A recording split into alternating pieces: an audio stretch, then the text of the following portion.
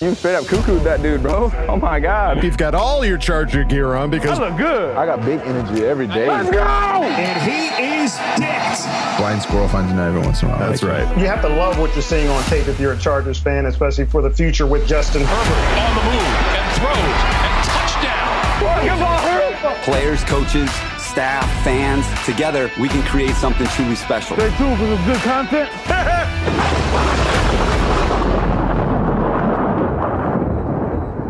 Well, hello there, everybody. Welcome back to the Charger Chat. I'm your co-host, Wolldog, sitting with my buddies, Gev, Hug, and Duggan. Hi. And Kyle, the coach, Duggan. Hi. Hi. Hello. Hi, everybody. All right. Well, we've got lots to talk about this episode. We've got the Pro Bowl that happened. We've got some moving and shaking going on in the coaching staff. A very special Bolt Insight. May or may not have a Charger player in there. And It's a Charger player. and fan focus. And as always, Ask Boltfam. But let's start it off with the current bit of news as far as what occurred this Sunday, if you could even call it a game. What the Pro was Bowl that? game occurred. So NFC, stupid. AFC. It was ridiculous. Now, I was talking to Kyle about it prior to us recording. I was like, I haven't watched the Pro Bowl in a while. Like, not because I'm like boycotting it or anything like that, but just we haven't had a dog in the fight. We haven't had a player that's been like, oh my God, I have to watch it to see them play. Yeah. But this was like, okay, Herbert's playing. I got to watch this. And I mean, what? No, there's no Sean Taylor's out on that field. That's for sure. No, that call was way off. There was nobody Yeah. trying to do nothing. Didn't even That was try. not happening. So Two-hand touch. Just boring two-hand football. touch, like do-si-doing everywhere, and it was like and interceptions out the wazoo, like every. And then you got the quarterback threw an tryhards like interception. Max Crosby. I'm gonna get MVP because I'm gonna go really fast when everyone else is going really slow. Right? Yeah. Like get out of here, dude. You bozo. Yeah. It was just, I forget every year. Like, like you said, don't really watch it all that much, but watched it this year. I was like, oh yeah, let's watch the football. Oh shit, I think I had other stuff to do. Like I just watched Justin and I was like, I'm out. Like I can't watch anymore. This is hard to watch. Well, I mean, to be fair, that was the best stuff to watch was Justin Herbert. That first touchdown, like that was the walls were closing in. And that's what he did all season. It was like he didn't stop. Tiny He's not going to little stop. space. Yeah. Like that was at least impressive. And then the other one. What did you guys think about the idea of him throwing to a tight end? Right? Like he's throwing to Mark Andrews, a Pro Bowl type tight end. Yeah. Is that a part of our offense that he's making those guys look good? But if you could give him an actual like elite pass catching tight end, what it could look like. Well, I mean, he certainly utilized the tight ends this past season, whether it was to par him when he was healthy or to Cook. I mean, he wasn't afraid to throw to those guys. So that's certainly a position that he could throw to. And yeah, if we beefed up that position to to somebody that is on that level of a Pro Bowl tight end, forget about it. Like forget about it. Seems like a position where, it's that kind of more intermediate route stuff, but somebody that's quick enough, he can get the ball in the tightest of areas. So if you can box people out, he's a good tight end is going to make going to set a lot of records and do a lot of shit with Justin. Absolutely. So I think if anything, the one that there's a lot of talk now. It's so funny because after that happened, everyone's talking about like, oh, what tight end should we get? This is exciting, and that's shot to the top of the list of things we need to get. This number one offseason. position of need. Yeah, first overall draft pick. Look how good he is with a real tight end. Like, Cook is a real tight end. He's just he not quite. He doesn't have the hands. He just had a lot of drop balls. Right. He contributed to the drop balls, which I mean, a lot of our receivers did, but Cook seemed to do it more than others. I don't know who actually had the most drops on the team, so don't quote me on that. Wasn't me. Don't yeah, quote it definitely me, wasn't me either. So, so the game happened. Every time Herbert played was at least entertaining. It happened. It occurred. Wasn't cool, but it was there. They did it. AFC ended up winning 41-35, and the two MVPs, the first was Max Crosby for the defensive MVP, and the offensive MVP was, as it should have been, Justin Herbert. Yes. Or daddy. Yes. To a resounding boo from a lot of people in the stadium, which was just silly. Rent free. Yeah. Rent free. He just sat there and smiled. Right. He just had his very And you can see smirk. Max Crosby kind of just like tap him like, sorry, dude. He's like, dude, I don't give a shit. It's I hate you guys. I hate. Take a step away from me. Social distance yourself away from me. Right. Max Crosby. Yeah. So, Herbert ended up getting MVP and ended the day 7 for 11, 98 yards, 2 touchdowns, and almost was interceptionless, but he did throw one there near the end. Just played great. My dad had a funny comment. He's like, what if Justin just like refused to throw to anyone from the AFC West? Like, no matter how wide open, he's just like, I can't do it. I can't throw it to him. Or on a little dump off route, just throw it as hard as you can right at his head. Like Hunter Renfrow on a little arrow route to the flat. Just throw it as hard as you can right at his head. That would have been pretty funny if he just doinked all the Raiders as hard as he could on short little routes. Well, it would have Kelsey doinked all of them. And it would have been very uncharacteristic of Herbert, who's just been nothing but the kindest, sweetest. He's too good of a dude, but it would have been funny. It would have been funny. And sadly, we didn't get a chance to mention it on the Friday episode, but we all were eagerly waiting to see something in the skills competition, and got nothing. Nothing. I mean, the most we got was Derwin James trying to pick off Kirk Cousins, and those the games they played sounded a lot cooler on paper. It really did. Yeah, like the fastest man. What a joke that was, dude. Yeah. Like, get out of here. Tyreek Hill, if you're not going to run, don't sign up for the thing. Exactly. Yeah. Just don't be a part of the competition. Right. If you don't want to do it, not get in a stance, jog the whole way. Like, what's the point of even being out there? Right. Yeah. I'm sure somebody had a gun up to him or something. You jogging. Yeah. So that was a big whatever. It sucks. Well, it was like this was supposed to be kind of like the last little hoorah of football, before we go off into the off season, and it was just like, well, there was some good social media stuff though. The Chargers put up some cool stuff of them at practice, and Derwin honestly, interacting with the guys. The practices seemed way more fun than the game actually was. Like if I were to go next year, I would only want to go to the practice. Like forget the game. I don't need to go. And we have our fan focus this week. This episode was there and get some pretty cool insight. And apparently it was free. Didn't cost anything to go to the practices. So well, we'll learn some more later. But we might have to do that next year if we have a reason to go, because maybe it sounds like a reason. Well, if the Chargers are in the Super Bowl, then I don't think there's a reason to go, my friend. Actually, if that's the case, then I'll pay for somebody else to go to Vegas for me to watch the Pro Bowl. There you go. Well, during the Pro Bowl, it appeared that Derwin James was getting pretty buddy-buddy with another safety, and that's Tyram Nathieu, who was going to be a free agent from the Kansas City Chiefs.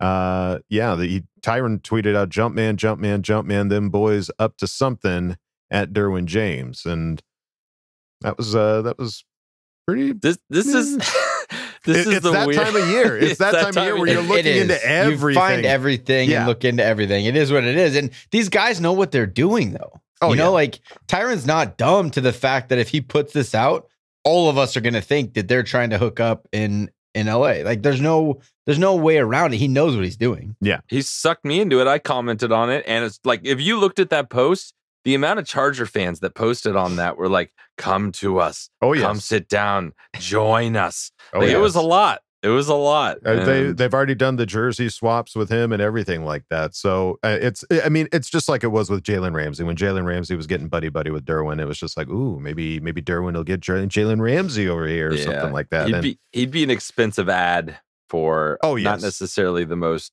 important place of need. So I would temper your expectations a little bit. I bet it's not out of the realm of possibility with the amount of money that the Chargers are going to have and defense being an opportunity to beef up. He also, if anybody that saw the social media post of Herbert throwing to Tyrann Mathieu's son, little Nathieu, and it was funny because he was throwing it to a bunch of kids. And all the kids were like dropping it as much as we were last season, but the one guy who did catch it was Tyrann Mathieu's son, and pulled it in. So good for him. And there's one more reason to come. Like you'll get Justin Herbert to throw to you all the time, buddy. He'll play with your kids. It'll be fun all the time. He's a sweet guy. He's a nice guy. He's not going to say no. Yeah, and Tyron retweeted the Chargers post with like fire. Is that what that is? Flames? Yes. Yeah. Fuego. He knows what he's doing. Yes. You don't do He's that. Fanning the flames. That's clearly, what he's doing. He's That's clearly exactly not it. going back to the Chiefs because you're not going to do this kind of stuff and piss off your whole fan base if you're planning to come back to the Chiefs. Oh, he's Mhm. retweeting the Chargers Twitter. Yes. Yeah, they lost our official Twitter account. He's retweeting. You're Yeah. not going back. He's no longer a Chief. No. Yeah. No, he's, I mean, that tweet that he put out basically made it seem like, see ya. Thanks for all the fish. Well, the Chiefs can't afford him with what they're going to have to pay Mahomes. No, next year. They of can't course afford not. anybody. Yeah. Yeah. He's playing the field. He's slutting it up a little bit right Yeah, now. Let him have he's a good schmoozing. time. He's schmoozing. He's a free man. Let him have a good time. Right. So, all right. Well, looking over at the Chargers coaching staff, we all saw earlier in this postseason that we let go of Darius Swinton from the special teams coordinator position, and didn't take long for us to fill the position with Coach Ryan Ficken as the special teams coordinator. Cool name. It's a great name. I think It's like German Ficken and chicken. Give Ficken me in some German Ficken is something nice. I like. Right? Ficken Chicken on Um, special teams. Add it up to here. Ficken looking good. All right. Well, Mr. Ryan Ficken, 15 season NFL coach veteran. Ficken spent his entire NFL career with the Minnesota Vikings, served as the Vikings special teams coordinator in 2021 after assisting with the unit for the previous 8 seasons. And per Vikings.com, Eric Smith, team reporter, Ficken was promoted to special teams coordinator in 2021 because of the Vikings special teams unit's inconsistent play. Vikings head coach Mike Zimmer did not renew the contract of the former special teams coordinator Marwan Maalouf after the 2020 season ended. And his special teams unit led the NFC in kickoff return average and coached kicker Greg Joseph to lead the conference with 33 made field goals, while wide receiver Kene Nwangwu led the NFL with 2 kickoff return touchdowns. So made him That's better. awesome. Yeah. Yeah. You know what's crazy? It's the Darius Swinton. We talked about it, how he was a 1 year everywhere he went. Mhm. It was 1 year on this team, 1 year on this team. Right, This guy was yes. with the Vikings, one team for 15 years. Right. It's a long time. That's a long time. And I heard that we had gone after him and already requested an interview, and the Vikings denied it. They shut it down. They said no. Was that last year? No, this year. This year. It was this offseason. We had asked, and they said no because they're getting a new coach. They wanted to keep him on even with the new coach. Right. And so they said, no, you can't interview him because Can't if he's have him. if he's going to a lateral position, so the same position, Mhm. the team that has him under contract can say no. If he's promoting to a higher position, then the team can't say anything. Gotcha. So since we were interviewing for the same exact title that he has, they said no. And then we just kept going back again and again. And finally they're like, okay, fine. Like, leave us alone. Take Ficken Chicken already. It's 1 a.m. Stop. Just do it Well, already. God. It's kind of interesting to see that he got, 1 year promoted to this and, you know, what he did. And it was Immediately also made him better. Yeah. immediately made him better. And it'll be interesting to see. I'm not like he's going to change everything. Cause like when we talked to Matt Overton, it was like the difference of special teams is like, a couple feet. It's like one kickoff return took them from like the last to like middle of the pack. So, Mhm. consistency is all I'm looking for. If they don't have giant splash plays next year, I'm okay. As long as we're consistent from the beginning of the year. I don't want to lose any close games because of consistency issues. So Mhm. hopefully he comes in and sets a tone, and clearly, coach wanted him. The staff wanted him. So Yeah. I'm glad they got their guy. Yeah, I don't see any connections. I don't know if he went to John Carroll or if he Probably. or if he went to Notre His- Dame or what the connection might His be. but- unofficial Wikipedia, he did go there. We'll just say Okay. that. We'll just say it. We'll just say it because that's a nice story that we can use. There you go. Yeah. And if you want to go to a nice website, you can go to chargerchat.com and check out some of the nice I want all the things that we segues have collected in over one there. place. You can check out some of the gear we've got. We've got shirts, hoodies, and stickers, and all kinds of good stuff. And then you can also chat it up with other Charger Chatteteers and post and for Ask Boltfam and we pop on there as well, and we'd like to interact with you guys. So go on over, check it out, chargerchat.com. All right, gang. Well, now it is time for Bolt Insight. It's a very special one. I've already watched this. This is just such a sweet and juicy interview. Special teams themed, if you will. Yes, we're making our rounds on the special team side of things for sure, and this is no exception. Let's welcome to the Charger Chat podcast, Mr. Ty Long. Let's go. Or is it Ty Long? It is. It may or may not be. It's definitely Ty Long. Roll the clip. As soon as that clock starts, your ass is mine. When I met Justin Herbert, man, that dude is big as hell. You know, the goal is to just keep it rolling. Come in hype because we have a lot of things to be excited about. All right, guys, we are back with another Bolt Insight, and we are super pumped to have Ty Long. What is going on, Ty? What's up, brother? Glad to be here. Dude, super pumped to have you. Okay, cool. A quick question. Want to get it right out of the way. You are a team captain. I got to know, do you guys have like a special private bathroom? Do you have like a lounge that you guys get access to as being a captain? How does that work? You know, we don't. The only benefit, you wanna know what it is? What? You get a C on your chest. That's about it. So, but no, it's cool, man. You know, I've been on team 3 years. They started making me a captain like midway through my first year. So being a captain 2.5 years is something cool because it's like your teammates are picking you. You know, it's something.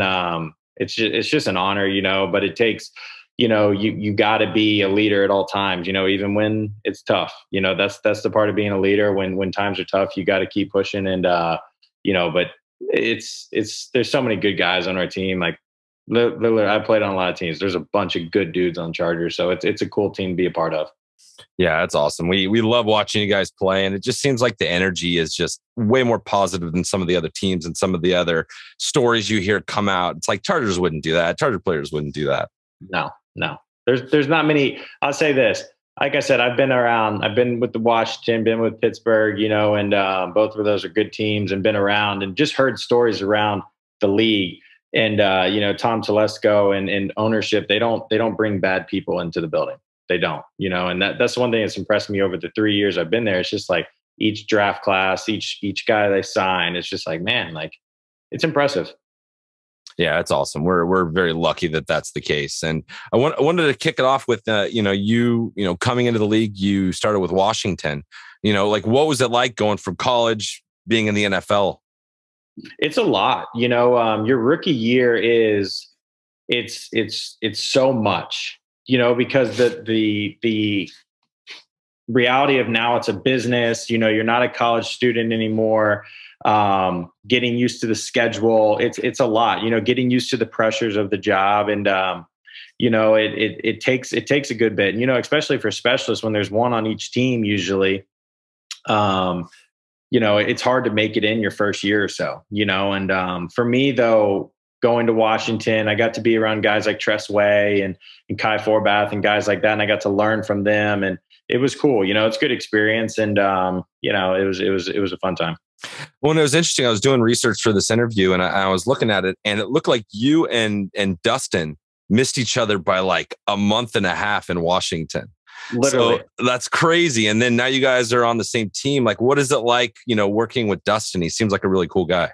He is one of the funniest humans I've been around, you know? And so, I mean, the whole group, I mean, Matt, Tristan, Dustin, you know, we all are just great friends. And, you know, Dustin is so good at, first off, his job.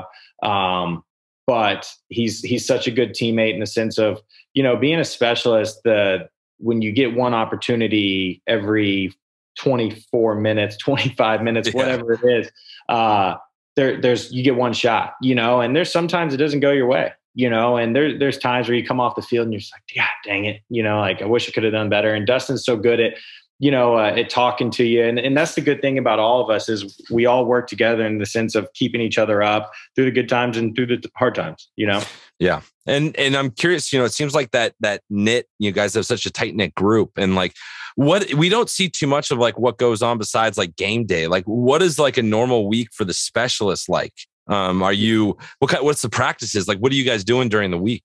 Yeah. So early on in the week, usually last year or last season, Wednesday and Thursday were my kicking days. I would punt on those days. And then Dustin would hit on Thursday, Friday.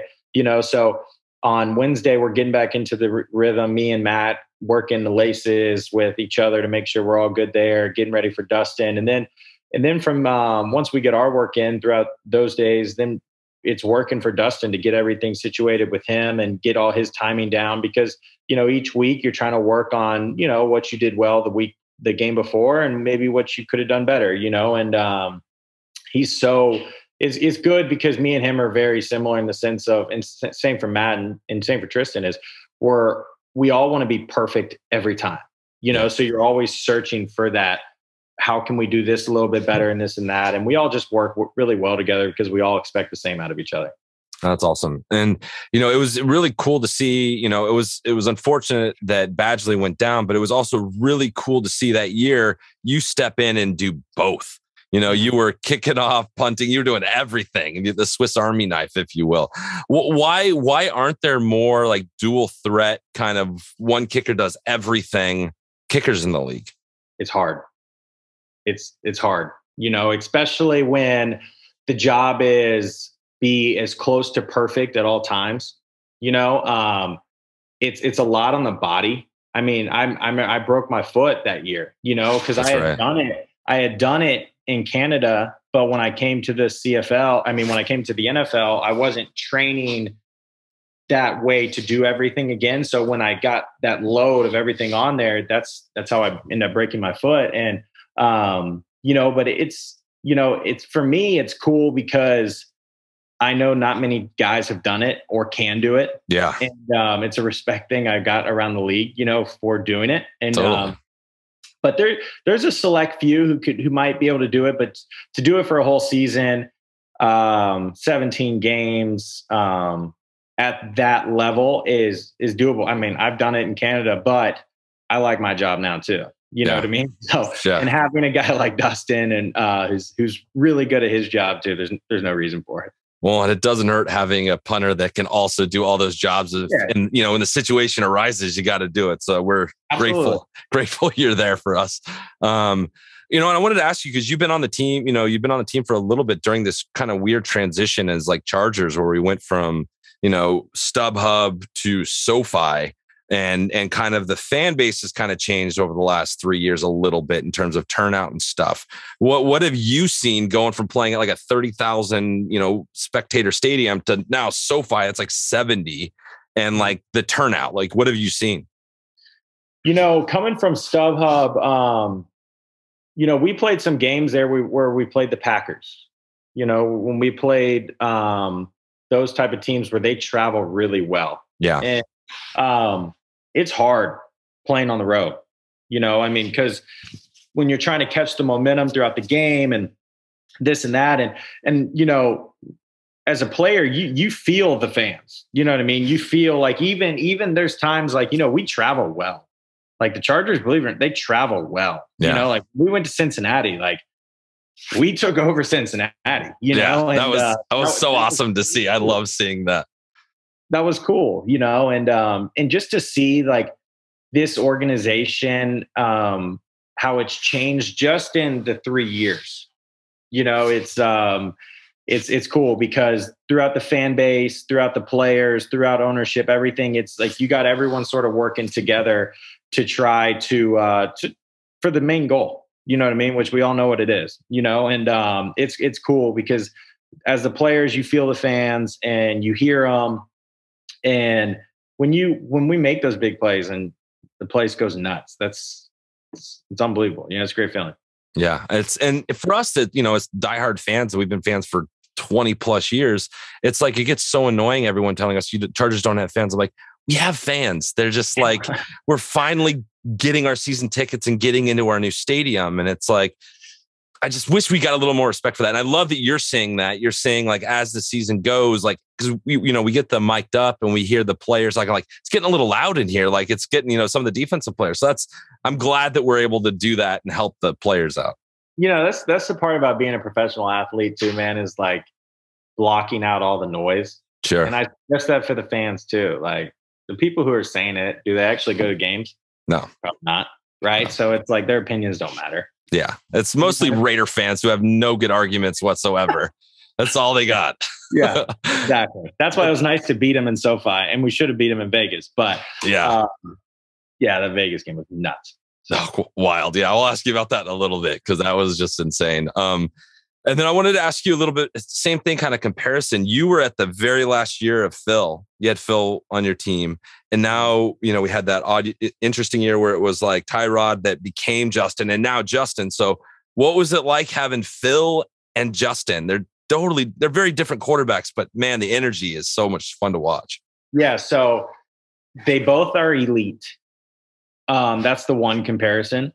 Playing with Phil was so cool just because you're getting to learn and listen to a guy who has seen it all, I grew up, being in Atlanta, but I was always I'm not going to say I was a Falcons fan growing up, but I grew up a Chargers fan because of the powder blue jerseys. I just always liked the powder blue jerseys, right? And play with Madden with him, play with Phil, and getting to meet him. I mean, he's unbelievable, like human, player, everything, awesome. And then you get Justin Herbert, who comes in here and is just this quiet leader who just does his work, is going to do his job. And, the one thing I love about him is I'm a big competitor, like in anything, like we're at the golf course, I'm going to try to beat you, this and that. And I hate losing. The one person I've met that hates losing more than me is Justin Herbert. Like on the ping pong table, when we've played golf, like seeing him, how competitive he is, the kid's a freaking winner, and that's what's cool about him is he does all the right things. And, the Chargers are in the fan base. You got your quarterback. You know what I mean? He's on and off the field. He's awesome. He's a great person, great kid, and just a great dude. That's awesome. And I wanted to ask you about the ping pong because we saw something that was very vague. We saw like a bracket in the beginning of the year. There was like a whole bracket, and you were up there a little higher, weren't you? Yeah, I was the 2 seed, and I ended up losing to Steven Anderson in the championship game on crazy shot. But it was so much fun, man. Like early on in the year, everyone's bodies are feeling good. We had a little extra juice and this and that. So when we had downtime, we were playing this ping pong tournament, and it was so much fun. Like the championship game, there was like the whole team was surrounded. Oh no! In this game, it was actually really cool. So, but we played a lot of it during our downtime, and it was cool team camaraderie and all that. And it was a lot of good players on the team. We're pulling for you next year. You're gonna get that W. Yeah. And then I wanted to ask you too. We had Braden Fajoko on and Matt on, and we were talking a little bit about like what it's like going to other stadiums and the craziest stuff these guys have heard from opposing fans.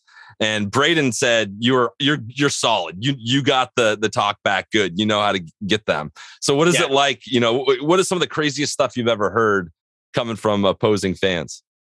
I can't say the real stuff. You know what I mean? But, yeah.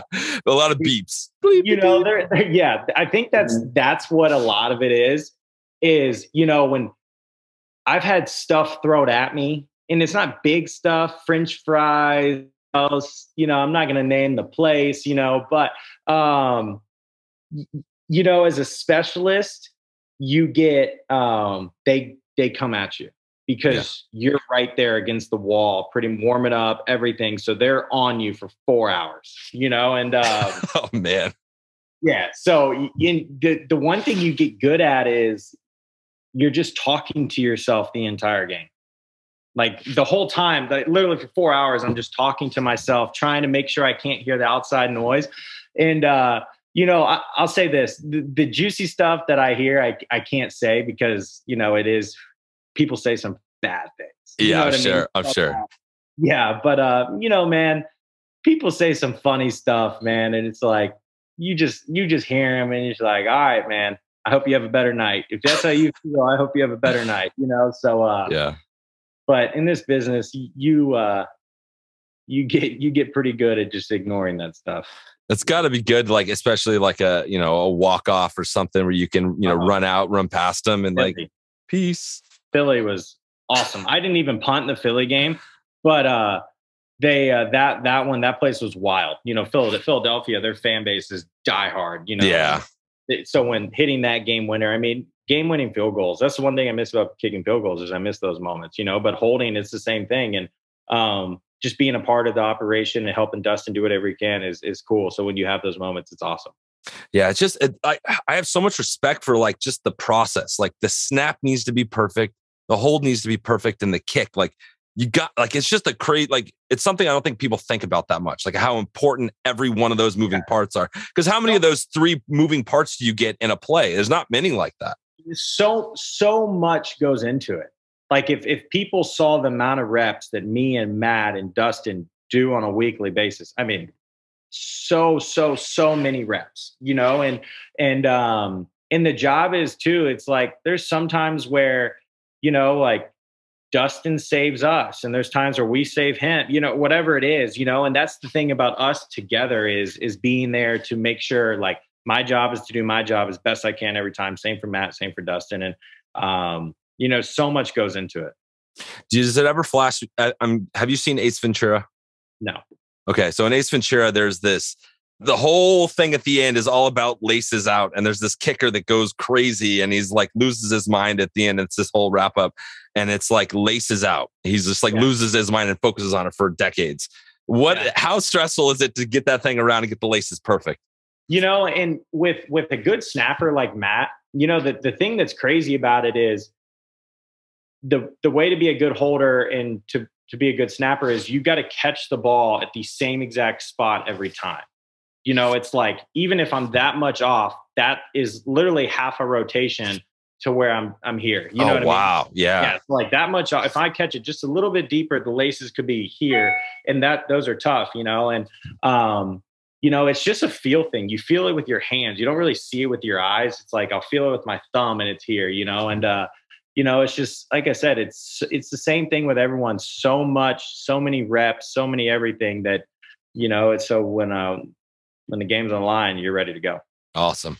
All right. Well, we'll get you out of here on this. We went to our website and we had some people post some questions for you. And we got one from Morthinian. He said, so Ty, if NFL changed the punting rules and you had to punt something other than a football, what would you punt? Soccer ball. Good answer. You know, I never played soccer, but I think that's logically probably the only thing that unless they made like a Nerf soccer ball that had like extra velocity and could go like 300-yard punts, that'd be pretty awesome. Yeah, that'd be pretty cool. You know, and, but you're probably soccer ball. All right, well, thank you for that, and then thank you so much, Ty, for your time, man. It was such a pleasure meeting you, and thank you everything you've done for us fans last few years, and we look forward to a whole bunch more. Yeah, brother. No, it's great to meet you guys. Thank you for everything you do, and you know, for the diehard fans and the Charger fans, you know, just for myself and the team, you guys are greatly appreciated. We appreciate that. We'll talk to you. Hopefully talk to you soon. All right, brother. See you, man. Take it easy. Ty freaking Long, dude. We had a captain. We had a captain on our podcast, guys. Oh, crazy. So, I mean, just it's such a nice insight into the special team side of things, because it is just that most underappreciated side of football that, as we've seen, especially in this postseason with kickers and everything like that, like it can really make or break a game. Like, and him explaining that, like, you know, the catching of the ball, if it's off by just a little bit, like that could just ruin everything. And that's how Finkel became Einhorn. Einhorn is Finkel. Einhorn is Finkel. Finkel is Einhorn. It's just that much. Oh man, Ty, put it on your Netflix list, buddy. I don't care where, or buy it. I promise you won't regret it. Maybe it wouldn't be good. Maybe he'll get into his head. Maybe you should stay away from it. This actually probably a Ace Ventura 2. Don't watch the first one. When nature calls. Right. There's no football in that. When he comes out of the rhino, that's what I'm talking about. And he eats the guano. Yeah. Guano bowls. Guano. What is that? No, but it was so awesome that he came on and learned a lot more about like what the routine was, how it all worked. I was really hoping that they had some kind of special toilet or some kind of parking spot for captains. Dude. Yeah. Somebody, you know, throw these guys a bone. Like they worked hard to earn that something. Yeah. Or they sit like first class on the plane to games. Something different, you know, like something a little nicer. Right. Yeah. Throw the guy a bone. All right. Well, Ty Long, thank you so much for coming on this show. I am continuously tickled by the players that we're able to get on this, and And you are no exception, sir. Thank you so much. All right. Well, now it is time to go on to the next segment. It is Fan Focus. And this guy got some firsthand experience. Fun about the Pro Bowl. All right. Let's see if he made it any more fun. All right, guys, we are back with another Fan Focus, and we are super pumped to have Joe from Las Vegas. What's up, Joe? What is up, Bolt fam? What's going on, Kevin? Not much, man. I'm super pumped to have you, and I'm thrilled you're on because, you know, we're on Twitter all the time, and we see you rocking the Pro Bowl. So we're going to get to that. I got to know more about the inside track on how everything went down. But before we get started on that, how did you become a Charger fan? Funny story, though. I'm going to go all the way back to my days back on Guam. Let's do it. So I wasn't necessarily introduced to football. Football was obviously big on Guam, but as far as NFL, we treated it like a holiday, right? Super Bowl for us was a Monday. So seriously, everyone in class would stop doing anything related to our studies. We'd all watch the Super Bowl. Awesome. Right. So the sad story is that I watched the Niners beat the Chargers, right? At school? At school? Oh, that's even worse. Oh yeah, it was rough, right? So between the Niners, the Broncos during that time. But, going to high school, I guess you could have said I could have been a Bears fan or a Chargers fan because when I went into high school, they had a football player visiting our high school, and it was none other than Dick Butkus. Oh, wow. So, you have a Hall of Famer visiting. I had no idea who this guy was, but, he made a speech.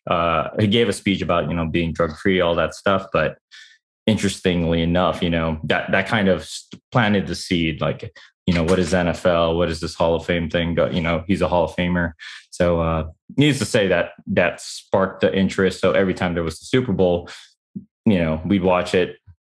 We're not paying attention to school or anything. We're just watching the game.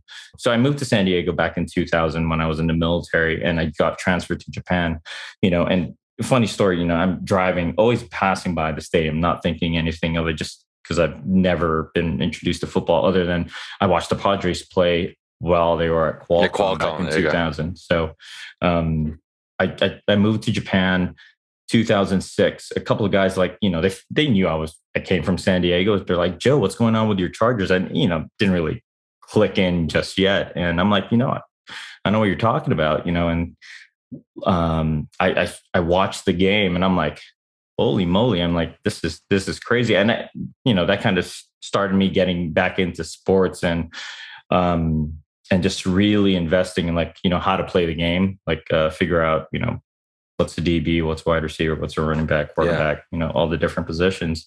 And we started playing that while I was in Japan with all the military bases. So, I loved playing sports. So that kind of just fueled the fire for the most part. So when I moved back to San Diego in 2007, my sister, for my birthday, gives me an LT Navy jersey. Nice. Right. I'm like, oh, hey, cool. Hey, I guess it was meant to be. Yeah. Right. And I ended up that following season, 2007, I bought season tickets. And I was going to every game. So I went through all the highs and lows of, the North Turner days. And, and the toughest memory, obviously, for me was us losing to the Jets that last year for LT. And I was just like, man, this is not a memory I want to have. Yeah. But, it was such a phenomenal year. We finished 13-3 LT, and I'm like, man, we're going to do this. We're going to do this. And with the folks just not tackling Green, I was just like, all right. Yeah. So, but I've been a fan since. And obviously they moved. I always move. So, I'm like, why would I get mad at a team for moving? I'm just not just of a nomad, so stuck with the team. And it does break my heart because, I had a lot of friends and family in San Diego who, were diehard fans. And, when they announced the move, a lot of them were in that footage that, when Snoop posted people like dumping their jerseys. Those were my buddies doing that. And so, no, it broke my heart. So, yeah. Well, we're glad you're still on board, and clearly very on board, because you were at the Pro Bowl this last week. Tell us that experience, what it was like being there, being a part of all the festivities with our boys being in the game. Oh man, it was great. I mean, Wednesday through Saturday, obviously, it was literally 5 minutes away from my house. It was at the Las Vegas ballpark. Sweet. So, I mean, the tickets were free. And so for us, it was like, why not? You know, it's in Las Vegas. What are the chances you're going to ever be able to go to the Pro Bowl or even see the players? And so, we went to the skills show, just met up there, all the diehard Bolt Club folks, and we met up with some of the fans. And then I one day, the following day, I met up with some of not only diehard, but also Bolt Pride was out there. And sweet. All the different Charger, there were tons of Charger fans out there. And for me, it was surprising. I'm like, there's a lot of Herbert jerseys around here. There's a lot of Derwin James jersey. I'm like, it was just flooded. And on the last practice on Saturday, I had the opportunity to bring my kids, so it was pretty awesome. So, my son, every time he sees Herbert, or says like, "I like Herbert, touchdown, go Chargers," and so he had a good time. And he always reminds me that he loves Herbert, so it's always cool to see. And I will say, Megan and her team, man, they came and saw us. They interviewed every single one of us. Like, you had the media crew going down the aisles because they saw so many Charger fans, and they were just interviewing them. And I believe that they just posted it today. And his nickname. I saw you on that one. He's on the nickname. Yeah, that's awesome. So it was pretty cool that she visited every fan. So after that, I asked her, I'm like, hey, where do we need to be so we could get our stuff signed by the team? And like, oh, just go over on this side. We'll get everything signed with you for you guys, right? And then so cool. Right after that was done, after Corey had signed the helmet, I asked Megan again, and I'm like, hey, a lot of us are going to be here tomorrow. Where do you need us to be? It's like, stay on this side. Herbert and those guys just want to go straight to the Charger fans. They didn't want to go anywhere else. So after that, I mean, you had Rayshawn show up, Derwin, Justin. I mean, they came by. I mean, you had Raider fans and all other fans like asking for Herbie's signature. It was hilarious to watch. Frauds. Oh yeah, no, it was crazy. But you know what? Our boy got Pro Bowl MVP. Love it. You know it. And it was just so great to, you hear the boos from the Raider fans who are at the game, but it just tells you, how special of a quarterback we have, man. I'm so pumped up that it's just amazing. You go from Phillip to Justin, it's crazy, and the talent level, just, if anything, it's elevated, I mean, just the athleticism, the accuracy, man, dude, the touch and velocity that he throws at. Oh man, it makes it look effortless. And I love that we live rent free in all those Raider fans' heads. It's pretty fantastic. It's pretty fantastic. Yeah, it's great. It's great. So awesome. Well, let's get you out of here on this. Like, we always like to ask, like, your biggest Charger moment, the biggest memory you have of being a Charger fan. So I have two, well, technically three now, at each stadium that we played at. Oh, sweet. So Qualcomm, biggest one so far, or latest memory was 2013, Eric Weddle going for the fake and the push, and us making that field goal, and then them missing it and us winning the game. That's my last Qualcomm memory. And then StubHub, or Dignity Health Center, whichever you want to call it. Yeah. Us just destroying Aaron Rodgers. The Packers. It was so such sweet. It was great. That, and obviously SoFi was just the Browns game. I mean, I was there and I was just like, oh my God, this is nuts. We're just scoring every second. Like, he just scored. He just scored. Yeah. And, it's like, don't go to the bathroom. They're going to be scoring it while you're there. I know. And it's a funny story that at the Pro Bowl, we kind of teased one of our buddies and like, you know what, you're the blitz. every time you walk away, somebody's coming over. And, we're just teasing. I'm like, dude, you should just stick around. And, so they'd be able to, see the players. So, no, it's needless to say, like, I've at least had an awesome memory at each stadium. And, thankfully that those memories have been all W's, Love it. And hopefully many more W's to come, Joe. That's what we're pulling for. So, dude, it was a pleasure having you, man. It was really, really nice meeting you, and we really appreciate your time. Yeah, no, awesome, man. It's always a pleasure listening to you guys. Got to finally catch up on all the episodes. I mean, the last one was pretty hilarious. The one before that too. So thanks, dude. We appreciate it. Yeah, I appreciate you guys, man, starting what you did in 2019. So especially me coming off my podcast sabbatical, so there you go. All right, man. A lot more Charger podcasts and a lot of good content. As a Charger fan, that you literally could fill up a whole day worth of content with all of the podcasts that are out there. It's awesome. I love it. So it's great. So all right, Joe, we appreciate it, dude. We will definitely catch up with you soon. Yep, definitely, Kevin. All right. Cool. Okay, love you, bye. Okay, love you, bye. Let's go, Joe. That was great, dude. It's awesome.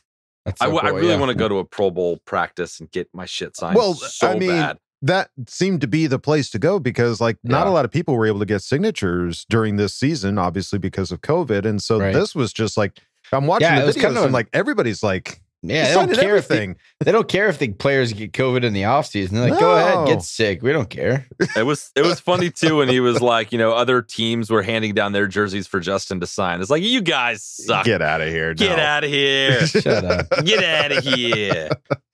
Yeah, that was awesome watching those videos. And I'm pretty sure I saw him in the and there was the most recent social media post of where they were asking about Herbert. They were asking the what did you think the nickname was? I still go with War Daddy is a good one. Brisket is a pretty funny nickname. Brisket was good.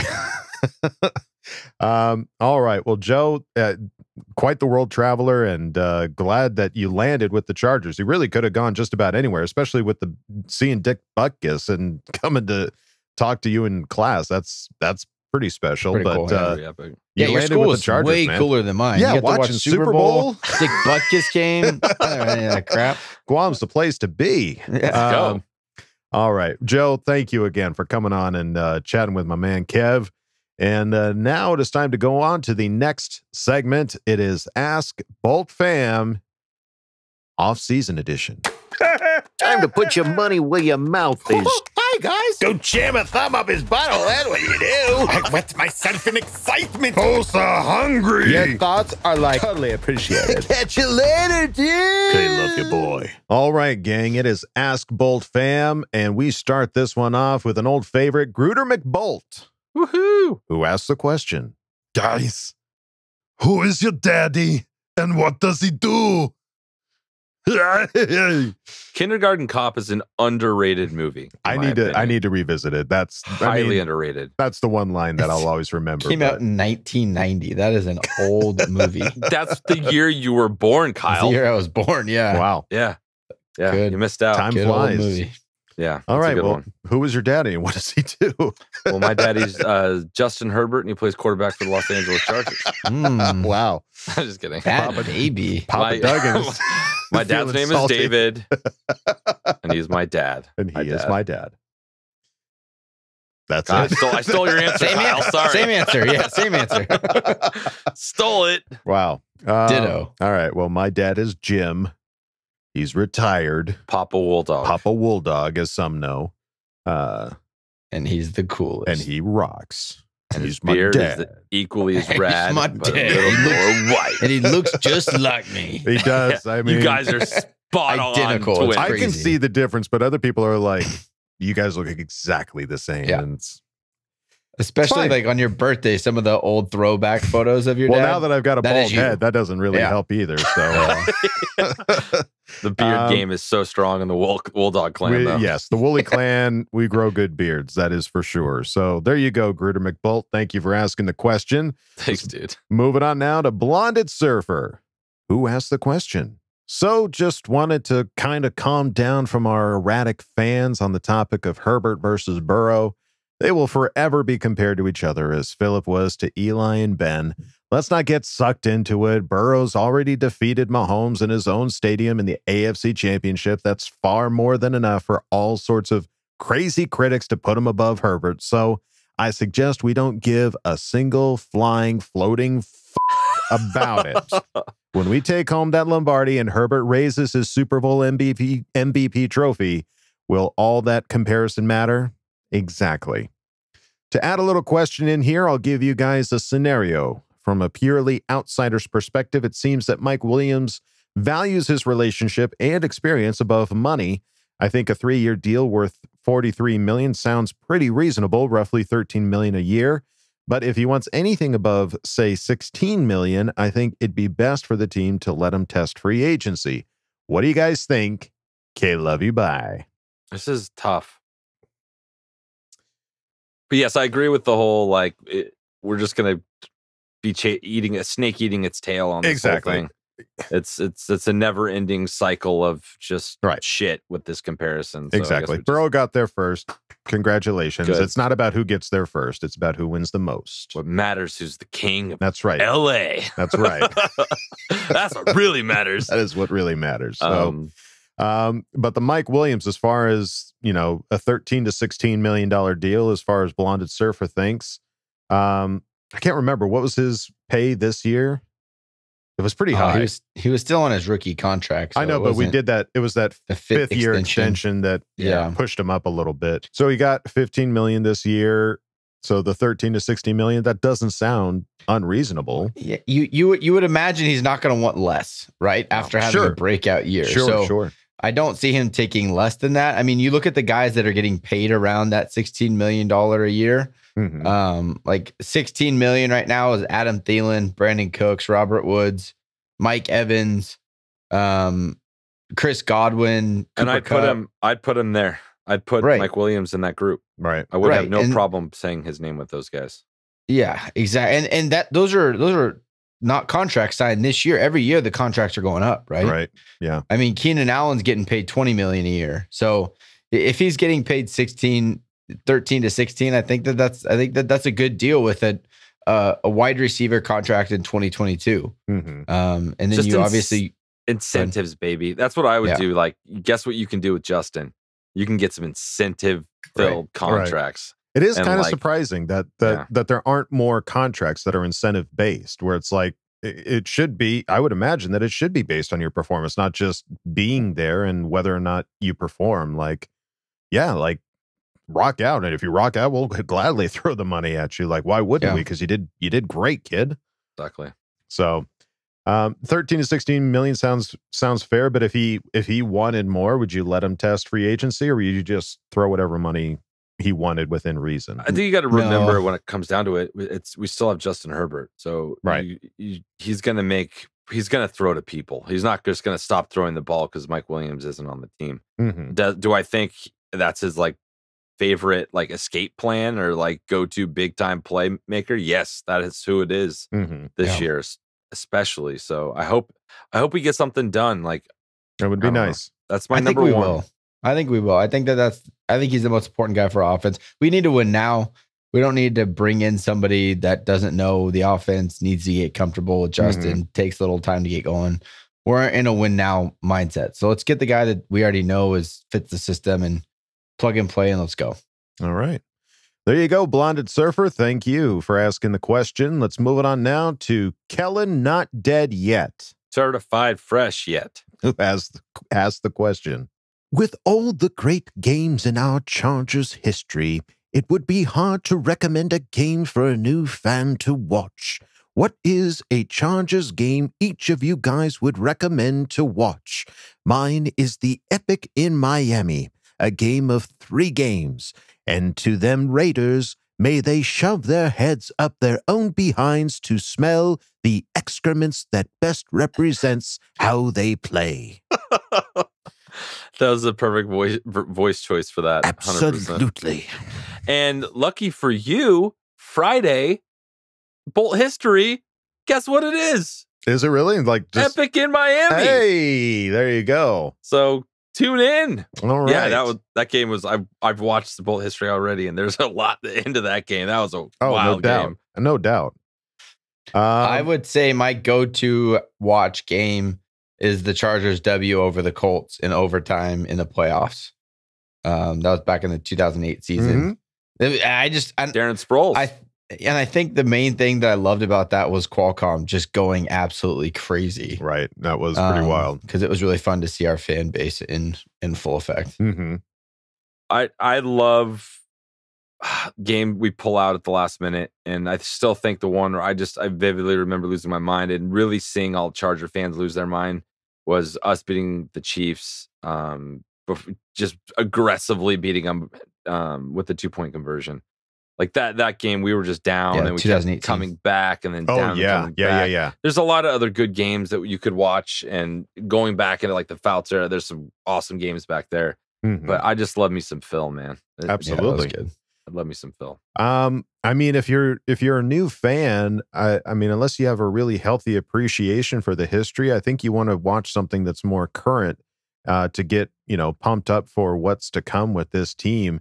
And I would recommend the game that I went to, the Cleveland Browns Charger game from this past season. I mean, much better than that. There was that was such a roller coaster. That is just up and down, like crazy plays being made. You get used. I mean, Mike Williams. That was a hell of a game for Mike Williams, and there was just a lot of it's a lot of drama. I remember seeing there was I don't remember who posted it. It might have been PFF or it might have been like Fox Sports or something like that. But they posted like the top best games of the season, and Chargers had like 3 or 4 of those games just because, dude, whenever the Chargers play, it's a freaking exciting game. Like there's you are going to be on the edge of your seat from start to finish. So pick any one of those games for sure. But Kellen, not dead yet. Glad you're not dead yet. Thank you for asking the question. And welcome. Thanks for joining us. Welcome. Yes, absolutely. Keep these coming. These are great. Let's move it on now to CD, who asked the question.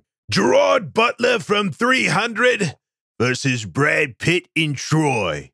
Who you got and why?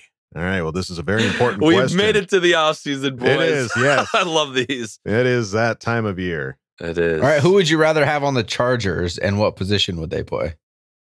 I think Gerard Butler. Yeah. He's bigger. And he's not as drunk. He's not as much of a drunkard. I feel like Brad Pitt was like hungover the whole movie. Brad Pitt gave me like Mahomes vibes in that game. Like kind of walked around a little funny. Aaron Rodgers vibes. Yeah. Like, I don't really care to be out here, but I'm really good at this, so I'm just going to do it. I'm not looking for somebody to go down with an Achilles injury either. You know what I mean? Yeah. There you go. Oh, good that's point. Weak. Good point. And Gerard Butler's like a team guy. Rallies the troops. He is a team Even guy. in the face of adversity. Right. Even if he's full of arrows, he's still standing. He's still fighting. So, yeah.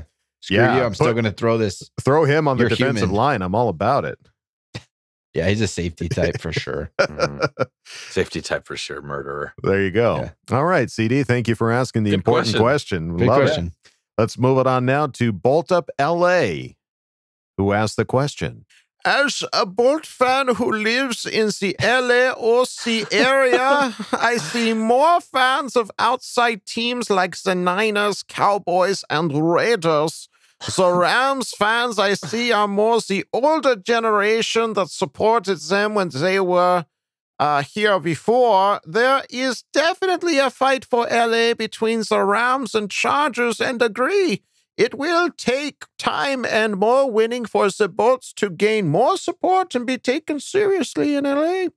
I definitely hope the Chargers feel a sense of urgency, knowing Burrow and the Rams are in the Super Bowl. Question: since some of you live outside of Cali, how are you received when people see you rocking Chargers gear? Especially curious about the one who lives in Kansas City. Great pod as always, guys. Okay, love you. Bye. Certified fresh. Hey. Delayed, but there. Sometimes I got to look back into my logs and cross-reference. Welcome to welcome. Yeah, thank you for joining us. Absolutely. Yeah, it sucks. Like, how are you received? Bad? I'm received with looks. Like, there's never like a I don't ever get shit. It's more just like people giving me looks. And I love that my son is so on board with this because there was one morning, it was the Friday before. It's always known. It was the Friday before the Chiefs played the Bengals. And I laid his clothes out for him the night before because we have to get up early and I'm not about to do that when I'm like sleeping. So I laid out his clothes and he comes upstairs wearing his Herbert jersey. I'm like, I didn't lay that out for you, dude. He's like, I know. I know, Dad. I was like, holy shit, what have I done? You should have. So I don't know what I know there's one teacher when I drop him off, he looks at me like, fuck. Son of a bitch. Like, because he wears KC. He used to not wear his KC stuff, and he wears it every Friday during football season, and I wear my Charger shit. So it's like. Just because it's Stellan. My son. So rent free in Ridgeway Elementary. Yeah, I don't know what it is, man. Like, I don't always wear Charger gear out in public, but when I do, it always seems to attract somebody. Like, whether it's a Raider fan, like whether I have to interact with some Raider fan, it's just like, golly, like, how do I avoid you guys? Or just somebody that just wants to give me shit. Like, yeah, I used to be a Charger fan until they moved, and it's like, yeah. You're like, oh, crap, right. They moved? Yeah, when? Shit, when? What? Yeah. Like, it is kind of surprising. Like, I'll go out to dinner with, like, a Charger hat and, like, oh, yeah, I used to be a Charger fan. And, oh, yeah, I like the Charger. I used to be a season ticket holder. I did that at the fair. Some guy that was serving me ice cream was just like, yep, used to be a Charger fan, but can't do it no more. And it's like, all right, like, I don't know if it's because like these are all people, like I live in Idaho, so I don't know if it's the exodus of people that are leaving California going to Idaho and they're still salty or what the issue is. But very rarely am I greeted with like a go Chargers or anything like that. Like, do you ever get anybody saying go Chargers to you, Kev, in Missouri? I've had two. One guy was passing through and he had a San Diego plate and he chased me down in the parking lot of a grocery store. And the other guy, there's a Charger fan that lives in like a 60-mile radius of me. I don't know who he is. So if anybody ever hears this and knows you just get a spidey sense that he's around. There's a vibe. I just sense good energy and a smart man. He's probably extremely handsome. It's 60-mile radius from Columbia, Missouri. If you're a Charger fan, find us on Twitter. I need to know who you are. There you go. Okay. Yes. Do you travel outside of California much there, Kyle? No. Okay. All right. Well, the question does not include you. No. So, Bolton, LA, thank you Bye. for asking the question. Appreciate it. Let's move it on now to Bolt Gang, who asked the question. God, it felt good to see Herbert play again. Who is one player from the NFC you want on Chargers? I love that voice so much. Oh, I thought of another voice for you. Okay. Do you know you've seen Pet Sematary? Not enough to remember. We'll get it prepared for next week. Okay, the old man from Pet Sematary. Oh, well, that's it's the Fred dude from Gwynn, the Munsters. Yeah. Okay, It's I know who that awesome. is. Sorry, Okay. I just remembered that. My apologies. Let's back to the question. Back to the question at hand. NFC player you'd want on the Chargers. And we're saying money doesn't matter how much this is cost. This is just whoever. Yeah. I'd say Devontae Adams. Okay. That's fun. Be really cool. Yeah. That'd be I get behind that. I mean, literally, my brain's not working right now. I would say Aaron Donald. I think that guy would just be an absolute playmaker and just change everything for the Chargers if we had him on the line for sure. I think I'd go with Donald probably over Adams just because you guys are need obsessed with Aaron Donald. He's just God. 2 weeks in a row now. He's a monster. Bro loved about Aaron Donald. When Dude, that's a new answer, guys. Spice it up. Jesus. I don't want it. Aaron Donald. It's like going to church and answering Jesus to everything. You guys are boring. What are you here for? Jesus? That's the answer. Then it's the answer. What are you going to say? Like, I know, but come on, let's talk about something. All right, let's do. He's probably going to retire. It'd be fun to see what Gronk would do on this team. Good answers. Like, it would be interesting to see. Answer. Thank you. I'd just be interested in the social media and the press conferences would be very interesting. Does not seem like a Charger player. But I'd be curious. He'd like, have fun in LA though. Oh, he would. Maybe a little too much fun. A little too much fun. Don't let him go to the Raiders. That's just not. Don't let it happen. There you go. All right. Well, there you go, Bolt Gang. Thank you for asking the question. Let's move it on now to Kyle T, who asked the question. Justin could use a true pass-catching tight end. What are 3 tight ends you think we should pursue in free agency or the draft? I say get Mark Andrews now. Just do it. You owe it to yourself. Make our dreams come true, Tom Telesco. Bolt the up. Shia LaBeouf and that Nike ad. Well done, Kyle. Shia. If they did Mark Andrews, like the trade involved of that would be, I don't even know, because they just signed him to like a huge contract and he's like their best weapon over there. Yeah, and that offense needs a tight end like that. Yeah. Imagine Mark Andrews with a real throwing quarterback though. Like that would be sweet. Yeah, you're not gonna pry him away. I like Gesicki from the Dolphins. I think that's like one of the splashier tight ends you could go get. I just remember every time I watched the Dolphins, whether it be watching them hoping they would lose or watching them and hoping Tua wouldn't do so good or watching them and whatever else, Gesicki was always good, like always making catches, always a problem for whatever defense he was playing. So I think Gesicki would be he's the one that I'm the most interested in. And people are saying he's going to be expensive, but what are you going to spend your money on? I mean, I'm looking at the list of free agents, and take this for what it is. I didn't watch any of these games, so if there might be something weird about this, but Dalton Schultz from Dallas, who's only going to be about 26 years old, played in all 17 games, had over 800 yards and 8 touchdowns, which seems to be the most of the free agent tight ends that are going to be hitting the market here. So, and he was hardly paid anything. This guy must have been an undrafted free agent or something, because he got paid like less than $1 million. So that would be like a Tom Telesco coupon god type pickup if he were to go that route. Yeah. It's hard to tell where he's going to go because there's so many different roads you could go down. I think the 2 people I'm kind of seeing people talk about the most is Gesicki or Njoku. Yeah. Which it makes sense. He's a problem. Like you need a really great. I wish we could have Hunter Henry back, but obviously, that's besides that would be the good. point. Yeah. But yeah, I'm kind of pulling for Gesicki. I really liked watching him play. He's like one of those guys that runs amazing routes as the tight end. And I think, we've got Steven Anderson. Hopefully we bring him back, and we got some guys that could do the blocking, do the dirty work. And then you get a guy that's a matchup nightmare, and you have enough matchup nightmares out on the field. Justin Herbert's going to he'll have a lot of fun. Yeah. And then it's just a matter of if you go try to draft. I don't know. From what I've heard as far as tight end prospects, there's no like Kyle Pitts out there. There's no standout this year. Yeah, there's no standout above and beyond, like really, and it's not like a deep class. So it's not as if we're going to be able to get a more important piece in the first round and still have a stud sitting there waiting for us in the second. So I don't see tight end happening in the draft. I think Njoku is like he's a kind of a boomer bust guy. He's had little droughts of not producing, but he's also in Cleveland with a Baker Garbo Mayfield quarterback. So put him in an offense where he can shine. I think he could, and he hasn't produced enough to get paid like all that much. I think we could get him on a cheaper deal. So I wouldn't be upset if we went that avenue. Okay.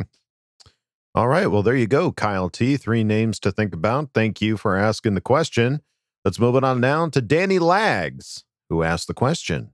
Hey, yo, young bucks, wake up, wake up. The Pro Bowl is over. Justin Herbert got 2 touchdowns and AFC MVP. Whoa! Chargers got to get him a Mark Andrews type level player, please. Did you guys hear that they booed Herbert on stage? The audacity. Motherfuckers got a death wish, I tell you. I mean, that truly was the highlight of... Well, okay. The other highlight I think of the Pro Bowl was watching Patrick Mahomes get tackled. That was also kind of sweet. That was pretty good. I mean, like for quarterbacks, for it to be like a 2-hand touch game, then to actually see somebody like take him down, you could see it in his face. He was just like, "What the man? Like I thought we were playing a 2-hand touch football here. I thought we were cool, bro. Yeah, what the hell, man?" Somebody made a good point on the whole Pro Bowl thing. And somebody mentioned us. It was like instead of the Pro Bowl, it's the last 2 teams. House of Hain, I think. House of Hain is the last 2 teams, and whoever wins gets the first round pick. Right. I think it's great. That's awesome idea. That's fun. That's something to play for. But that's meaningful football. That they're fighting for something. Yeah. Yeah. So I think that would be totally fun. Absolutely. To switch that out. And yeah, the booze are delicious. Yeah. That was you gotta tasty. love them. Gotta love it. They just boo him because he's so much better than their quarterback. Right. Yeah. Meanwhile, just jealous. Meanwhile, Just he's jelly. the MVP and you're not. So yeah. Put that in your And pipe cars and at smoke home. it. Right. And cars at home. Yep. All right. Danny Lags, thank you for asking the question. Let's move it on now to Swim Shady, who asked the question. The Pro Bowl? More like the toilet bowl. Am I right, baby? Also, am I the only one that wanted Herbert to throw a rocket to one of the kids? Anyways, my question is if, and that's a big if, we don't get Mike Will back, should we try and get Devontae? Imagine Adams catching Herbie's balls, baby! So let me get this straight. You wanted to see him throw some rockets at some 7 and 8-year-olds? Oh, man, just beat him right in the head. That's a commercial waiting to happen. I would love to see it. Because I remember what was it? It was a Peyton Manning commercial where like he was like basically abusing children. And back when that commercial came out, it was like, oh, well and good. And now it's like, oh no, we can't make jokes like that. Yes. No, you can't do it. Somebody will do it. I think it'll be great. Definitely do it. And then Devontae replacing Mike Will if we can't get him back. 30. You're talking about like 16 million, 16 to 18 versus like 30. 26. 30. He wants $30 million. So if we don't get Mike, that's because he went somewhere else. And that's because we weren't willing to pay 16 million. We're not going to be willing to pay 30 million. I just don't think we're going to get Devontae. Well, and that's if that's what Mike's price tag is. Mike might want like 20, 25 million or something like that. We don't know what Mike is going to be asking for or looking for. So crazy. Yeah. Like, would we like to see it? Sure. I'd love to see Devontae, but I mean, will the money work out? I don't know. Like, I feel like that money could be better spent elsewhere if it is indeed going to be 30 million a year. It's just hard, man. We already have the number 3 paid wide receiver in the league in Keenan Allen. Right. Yeah. You're going to have the number 1 and the number 4 guy on your roster and be able to put together an entire team. It's just, you can't and then you have to pay Justin a gajillion dollars in a couple of years. You just can't do all those things. Right. Yeah. So yeah, would we like to see it? Sure. Is it That'd be right for the money? amazing. Yeah, no. I just don't see it happening. Right. I really don't. But thank you, Swim Shady, for asking the question. Let's move it on now to Snoker, Certified Fresh, who asked the question. ESPN has the Chargers front 7 to end the season as starters on the depth chart as Tillery, Joseph, Jones, Bosa, Murray, White, and Nwosu. My over-under line for the number of new starters to start the 2022 season is set at 4.5. You taking the over or the under? I like it. Some betting. I like this. Yeah. I'm going the under. I'm going 4. I think we're going to have 4 new players on the line. 4 new players. Yeah, I think so. Nwosu and White are free agents. Murray's not. Bosa's not. I think Jones is a free agent. Murray wasn't even really a starter at the end of the 2021 season. Right. So I think Jones, Joseph, I'm taking the under. gone, I think we'll have White. 4 or less new people. Yeah, 4. I'm going 4. I think something's going to get shook That's up. a big overhaul. If you have 4 new on with 7 guys, that's half the team is new. Well, I mean, I'm going to go under 4.5. Given how the defense performed this last season, I can't be too surprised if that's a big overhaul for that side of the ball. Or right? you just you rotate in Fehoko. Get Fehoko in there. But there's just some guys that are just under contract that you're not going to be able to get out of there. Right. So like Tillery's not going anywhere. Bosa's not going anywhere. Murray. I don't know, because Linval Joseph, Justin Jones, Kaiser White, and Uchenna Nwosu are all free agents. So maybe more. I don't know. There's only, I guess, Tillery and Bosa. I mean, we'd like to keep two. White. So we'd like to, but we don't know for sure. We don't know for sure. So yeah, 4.5 is good. I think under 4.5. I'll still go under. Yeah, still go under. I'll say over just to be different and give Kyle a good answer. Thank you. Give him a good one. Thanks. All right, Snoker. Thanks. Thank you for asking the question. Let's move on now to CS Films, who asked the question. Where do you guys stand on the idea of bringing in the Honey Badger to pair with Derwin? Purely speculation on my part from all the flirting happening at the Pro Bowl, but there definitely seems to be mutual interest. That would let Derwin go wherever he wanted on the field. I mean, literally anywhere. I'm not familiar with Tyram Mathieu's position. Is that the free safety? He's a safety. Strong safety. It's that aspect of the safety that I just don't know is what the difference is comparatively. Yeah, he's kind of a roamer. So you put, he can do both, kind of like Derwin. Okay. So you put two guys that are very multiple and Swiss Army knifey. You don't really know who's going where, because what we have now, Nas is a free safety, a true free safety. He's not going to play anything else. But I don't know. Honestly, I just want Derwin James to get paid. That's what first and foremost, he needs to get extended. Right. Yeah, let's get him back on. And Tyrann Mathieu made $14.5 million last year.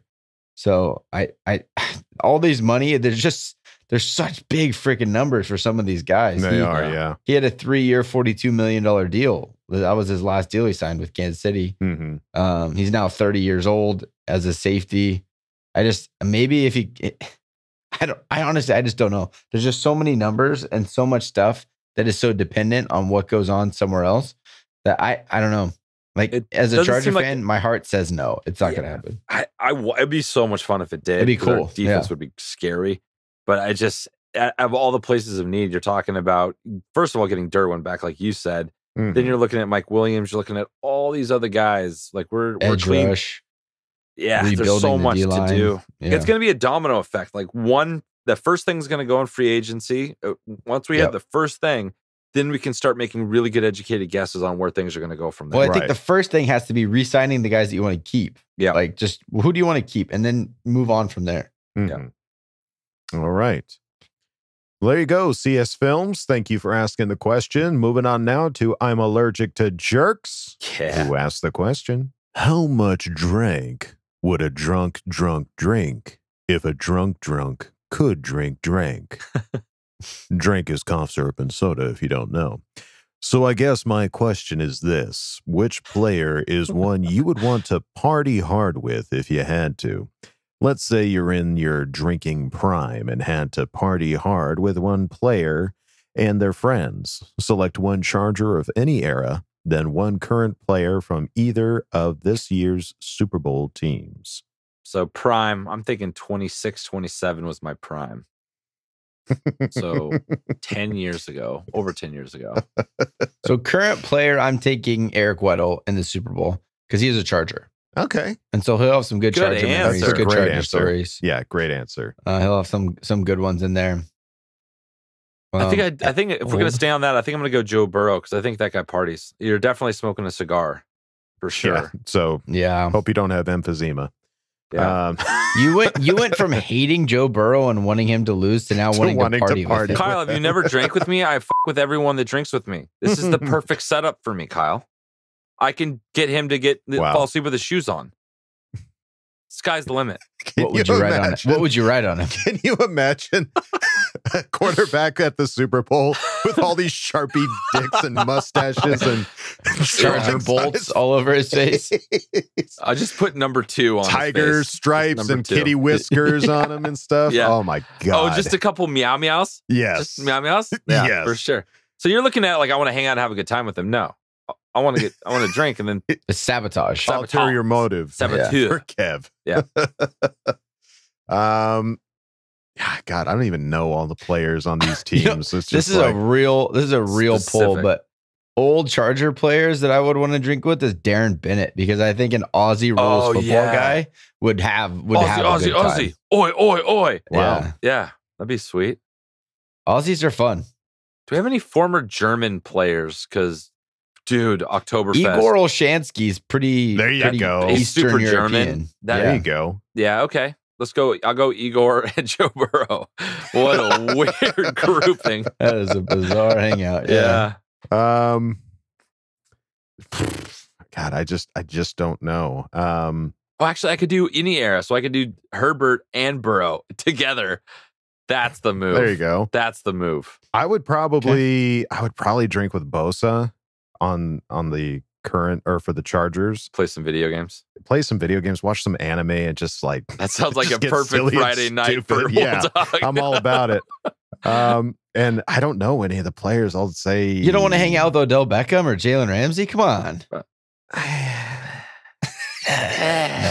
What about McVeigh Rose? You can have some wine. There you go. We'll hang out in a hot tub and play basketball with his dog. You can watch his dog. Yeah. Let's have a rosé, hon. All right. There you go. I'm allergic to jerks. I hope we answered it well enough for you. McVeigh Rose would really support the crap out of your video game playing, though. That's true. He'd be really excited about it. Yeah. Oh, he'd get in there. You'd have to have a pullback guy to get him out of the way of the screens. He'd be so into bring it. his pullback coach. Bring him back there. We could go back and watch Hard Knocks and drink every time he says all right. All right. All right. Drinking game. There you go. Done. All right. There we go. Let's move on now to JV, who asked the question. Knowing what you know now about these NFL players, who would you draft in the subsequent years if the Chargers had taken Mahomes in 2017 and the Bucks took Derwin in 2018? Who would you take in 2018 onward? Okay, so if Chargers took Mahomes in 2017, I'm looking at the 18 draft, and I would say I would want the Chargers to take, knowing that the Bucks are going to take Derwin, I would say I'd like them to take Minkah Fitzpatrick. Okay. From the 2018 draft. Can I pick anybody from the 2018 draft? Just or does pick it have anybody. To be? Yeah, we can't this is spend all episode on this. I'm hoping he goes to a different place. He's going to be healthier. Saquon Barkley would be awesome. Sure, that's not a bad pick. And then the following year, you have to go Nick Bosa. Yeah, I'm looking at it. I'm like, Nick Bosa. You got to go Nick Bosa 2019 without a doubt. For sure. Let's see. Joey Nick would be really, really fun. Yeah. I'm hoping that happens. I'm hoping that it gets to contract time for Nick Bosa and he's just like, I just want to go hang out with my brother. And then they pool their money together and then they split it. Something like that. I'd do that with you, Kyle. So I'd for sure make more, but I'd split it with you if you'd come play with me. Oh, yes, for sure. Yeah.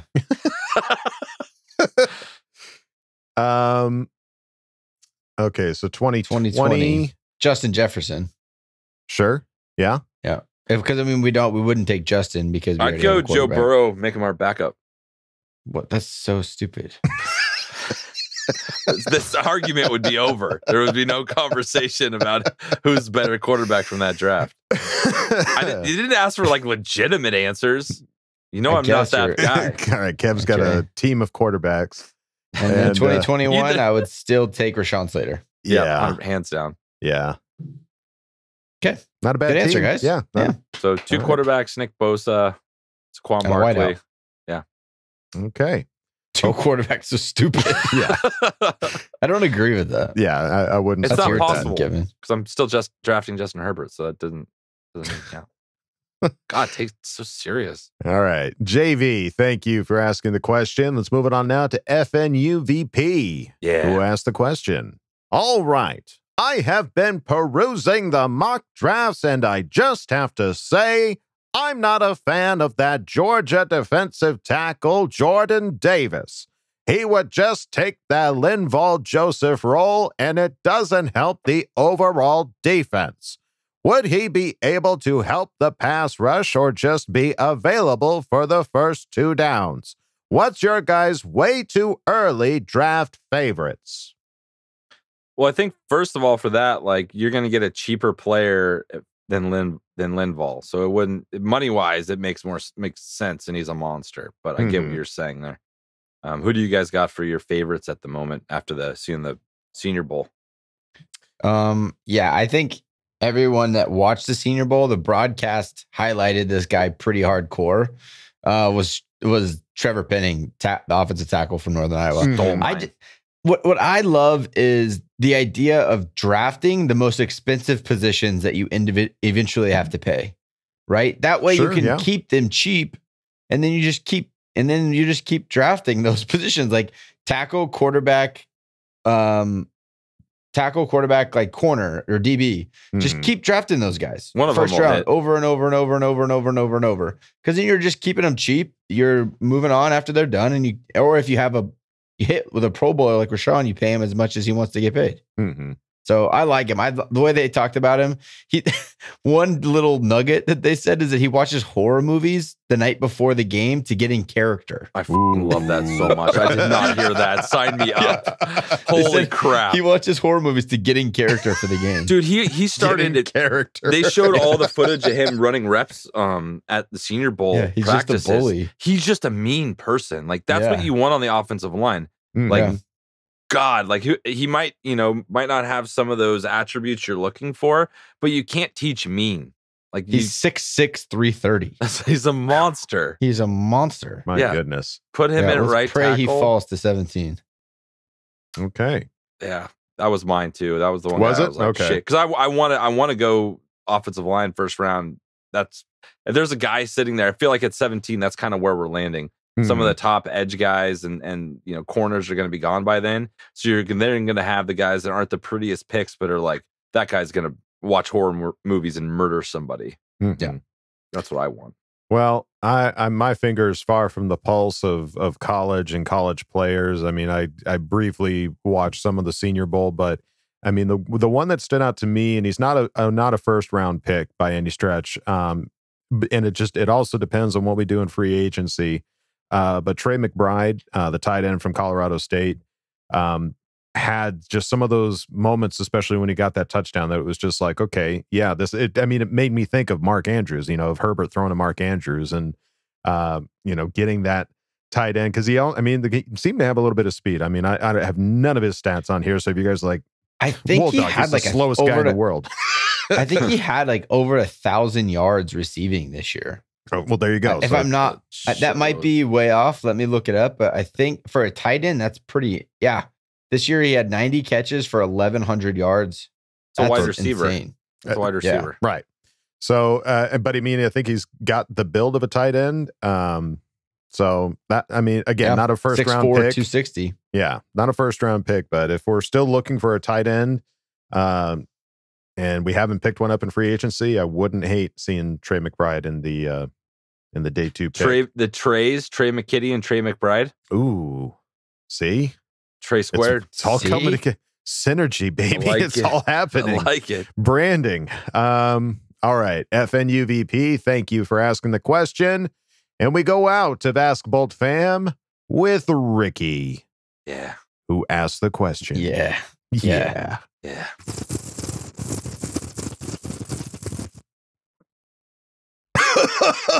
Okay. Oh, that was a good one. Man, I'm hungry. Oh, that reminds me of my question. If you had to compare these QBs to snacks, what snacks would they be and why? Herbert, Mahomes, Lock, and Carr. Yeah. Okay. Herbert, that's Mahomes, good. If they were snacks. All right, I already know Herbert's. What's Herbert's? What is it? He's biltong. He's got to go biltong. He's got to go biltong. He's got to support his brand. I'd go Carr's like a Twinkie. Girl Scout cookie. It's really soft in the inside. Yeah. There you go. Yeah. He's a Girl Scout cookie. He's really popular, but he's just a soft cookie. Soft. Yeah. Is a soft cookie.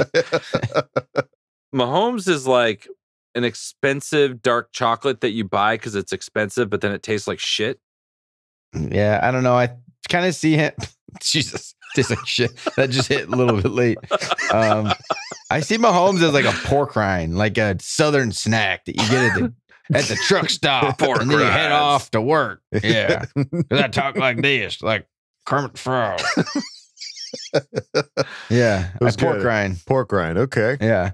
And then Drew Lock. He's like a gummy bear in the shape of a dick, like one of those like candies you get for like bachelorette parties. My God. He's like a gummy dick. Yeah, jeez. I think he's kind of like a nerd rope. I would give Drew Lock like a nerd rope. He's just kind of like nerd rope. That's a better answer. Yeah. He just like he thinks he's cool, all colorful, but just gets stuck in your teeth and is annoying. I think he's more of like a bad flavored jelly bean. Like he's just kind of in the mix, and you just like you reach in, you're expecting something like delicious, but then it's like, oh, geez, what the was that? Or like that's a good one. That's a good one. Like Laffy Taffy like pulls out one of your fillings. Like it's going in good, but we got to get rid of this thing. Yeah. Okay. All right. Well, there you go, Ricky.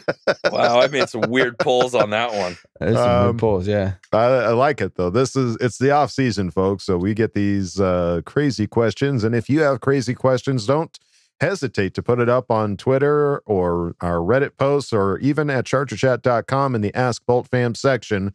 But that is going to do it for this Ask Boltfam and Bolt predictions. You guys want to bolt predict who's Super coming Bowl? on Friday? May or may not be a Charger. And his name may or may not rhyme with Schmerin Smoles. What? Who is that? I have no idea. Oh my God, the ever popular Schmerin Schmoles is coming on. Wow. May or may not, Adam. May or may not. Yes. So tune in this Friday to see the very special interview we've got.